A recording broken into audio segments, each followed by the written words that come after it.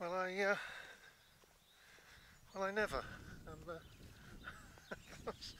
um, I've accidentally come to Charles Dowding's house. That was a bit a bit weird. I'm in a village called Ditcheat or something like that, following the Anglo-Saxon boundary. And my other hobby is gardening. I'm a massive fan of Charles Dowding. And then I saw some radishes in a box outside the front, and the word homemakers on a sign, and I instantly recognised it. I thought I'd gone through. Actually, funnily enough, anyway, the that was a bit hot, but anyway, yeah, no. So I'm here to do Roman and Anglo-Saxon boundaries, and accidentally turned up at Charles Dowding's house. That was really odd, but anyway, on and upwards.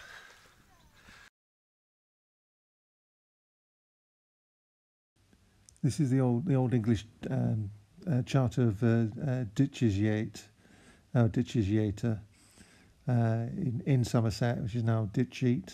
Um, anyway, it starts with Old English charters only really show the boundaries of places, never really talk about what's inside a settlement, but it's our oldest record of what is out there, of what the ancestors of the country actually thought about the landscape. So it says Arrest on Ditches Forder on Alum, the Alum River Alum, and Ditches Forder. Ditcher Forder means the ford of the ditch, and then goes along the Alum.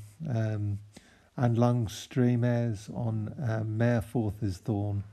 Mareforth is Thorn is the ford of the water where the thorn is.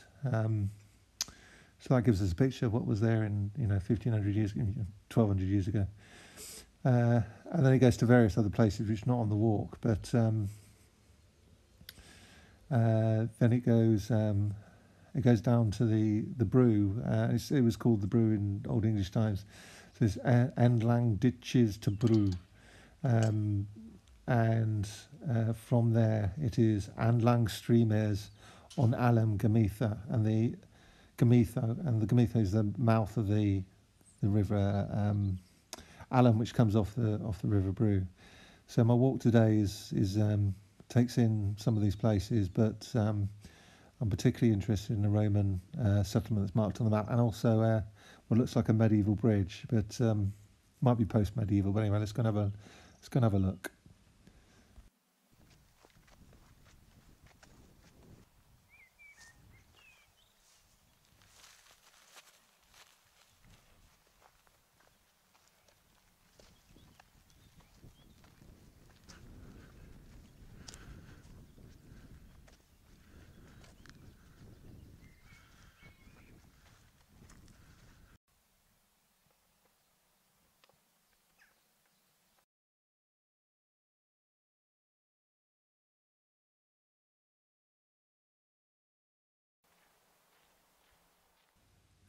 After all that elaborate preparation, I get to the Roman site and find pretty much nothing there.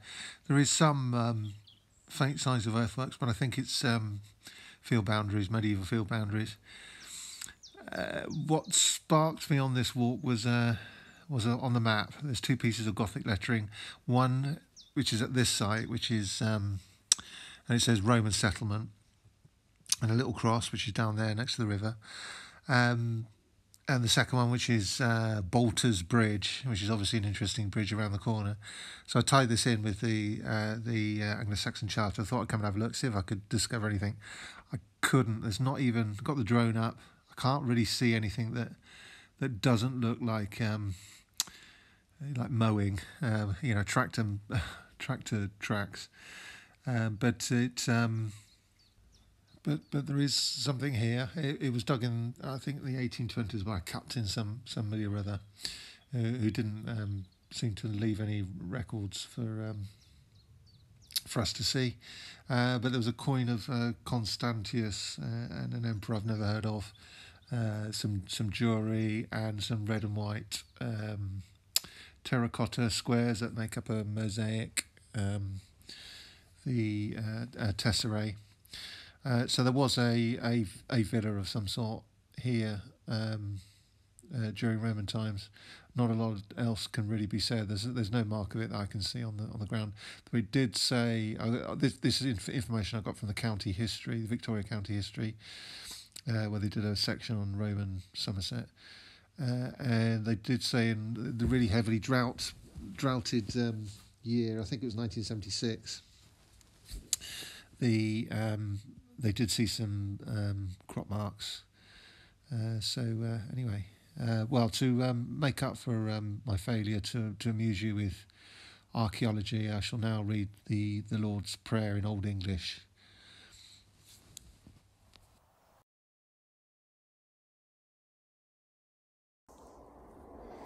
Fader jure thu thei ert on heaven. See thin name je haljord, to becometh in rika, je wortheth in willa, on earthen swaswar on heaven.